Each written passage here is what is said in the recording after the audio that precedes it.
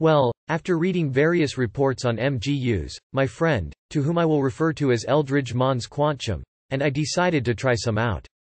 We bought 4 1.8-gram packages of Heavenly Blues, 250 seeds in all, from the local gardenland, along with a gallon of naphtha and a liter of 190-proof ethanol, Volkov variety. I tried to crush the seeds in a pasta machine, between 2 stainless steel rollers, but that didn't work real well, so I wound up buying a coffee grinder for $11 from Target. The coffee grinder ground up the seeds nicely, and I soaked them in naphtha, maybe 6 to 8 ounces, and then filtered that out. I then repeated the naphtha wash with another 3 to 4 ounces.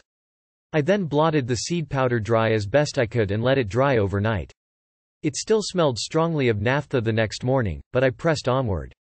I let the seed powder soak in about 3 ounces of Volkov, 97.5% alcohol from the liquor store, and then poured that through a coffee filter, then shook the powder up with another small portion of alcohol, approximately 1 ounce, and filtered that through. At this point, Eldridge and I flipped a coin to see who was going to drink the stuff first. The plan was for the first victim, brave soul, to drink half of the concoction and see what developed. If it proved too weak, the remaining victim could then trudge off to Gardenland to buy some more seeds, and brew up another batch. If the first batch proved strong enough, the second brave soul would then drink the remaining half. Got it? Well, my luck was with me, and I got to drain the first half. So I poured myself a big glass of OJ, mixed in the alcohol, and had it. In case you were wondering, don't prepare this stuff if you're in any kind of a hurry to get stoned. I mention this because I evidently didn't allow enough time for the naphtha to evaporate away. As a rule, Mr. Mons Quantum and I have been burping up foul-smelling naphtha for some hours. Blee. The net result was that he and I got pretty buzzed.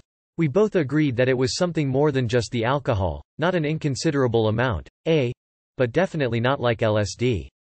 We puttered around for a few hours, then dropped by Gardenland and picked up 6 1.3-gram packets of a different company's Heavenly Blues.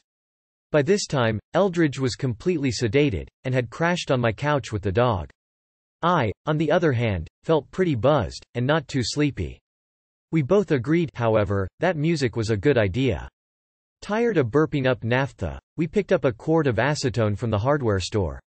We ground up the seeds and performed the extraction with acetone and ethanol as before. We swallowed the ethanol in orange juice, and proceeded to wait. Each of us, at this point, has had about 7.5 grams of Heavenly Blues. Acetone seems okay. I'm not sure whether it picks up the law or leaves it for the alcohol to extract, though. It certainly evaporates much quicker than naphtha does, and without nasty a smelly residue. Well, the bottom line, about 5 hours after downing the first brew, is that I feel like I'm coming onto acid, although I've felt like this for a few hours and it hasn't intensified. The same kind of urgent feeling in the abdomen, the same giddiness, just nothing in the way of visuals. Music is very nice though. I would ask Mr. Mons Quantum how he feels, but as I said, he's crashed out on the couch.